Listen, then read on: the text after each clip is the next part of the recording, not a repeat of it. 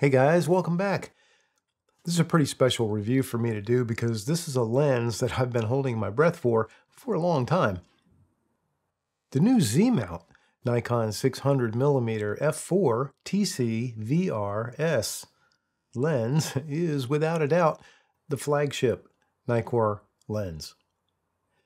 Regardless of your genre of photography or your preferences for equipment, you have to admit that they don't come any more elite than this. In fact, this lens replaces the two top previous f-mount Nikon lenses as far as prime super telephotos. The 600 f4 and the 800 f5.6 are both made obsolete by this new powerhouse lens. Let's have a look. The lens is just about the same length as the previous 600s, but it's much lighter at only 115 ounces or 7.2 pounds. That's 3,260 grams. The actual length is 17.3 inches without the hood attached. The front element is 6.5 inches in diameter. Minimum focus distance is just over 14 feet, or about 4.3 meters. Focus can be limited to 10 meters to infinity, or you can use the full range. The AF motor system is Nikon's new Silky Swift VCM, or voice coil motor, which uses magnets to move the focus rather than mechanical gears. This is one of the biggest features of this lens. Focusing is so fast it often feels instantaneous, and it's dead silent. The focus system also seems to be much more accurate, and it seems to do less hunting than the mechanical systems. The other huge feature is, of course, the built-in teleconverter.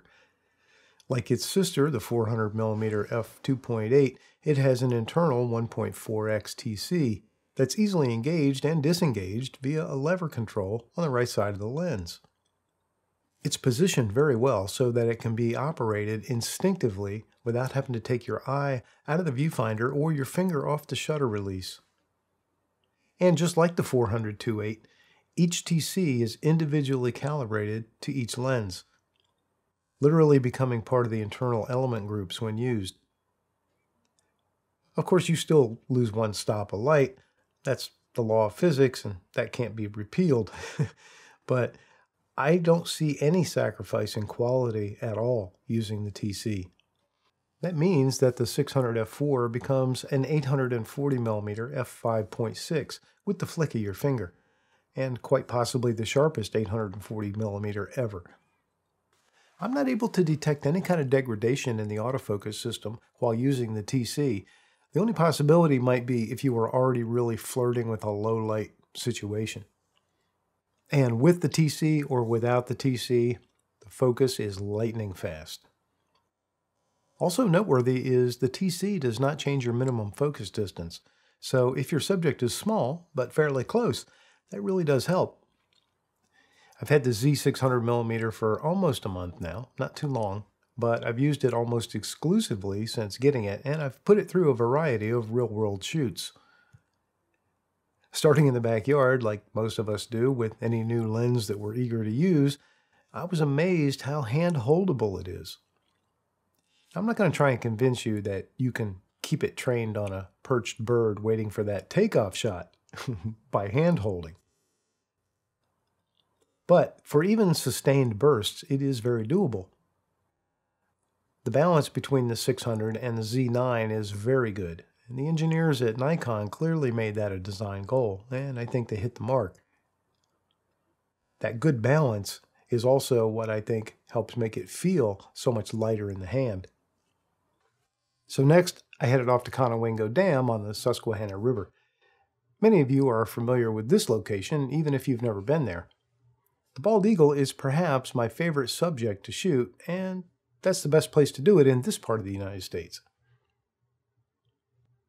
Having the ability to acquire your target at 600mm and then jump to 840mm for that tighter shot without losing your tracking is an amazing feature.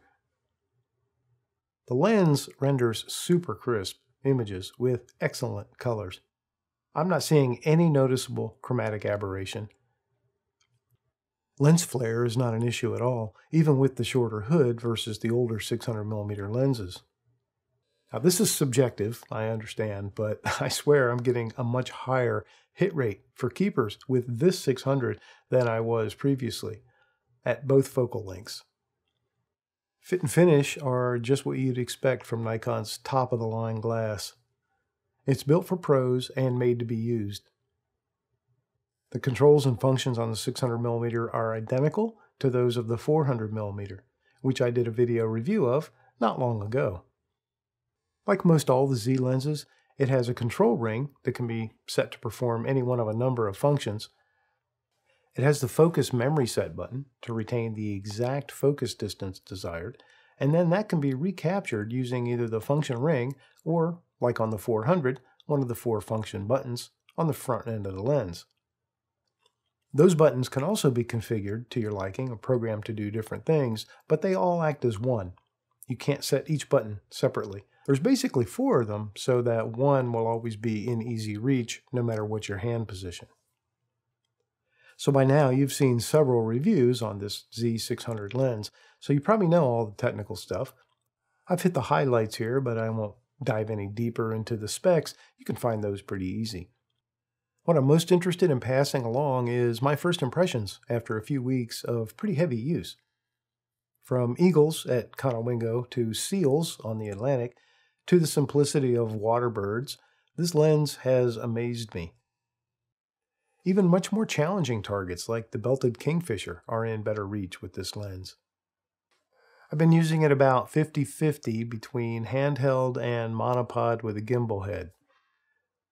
If I plan to shoot video with it, I usually put it on a tripod with a fluid head.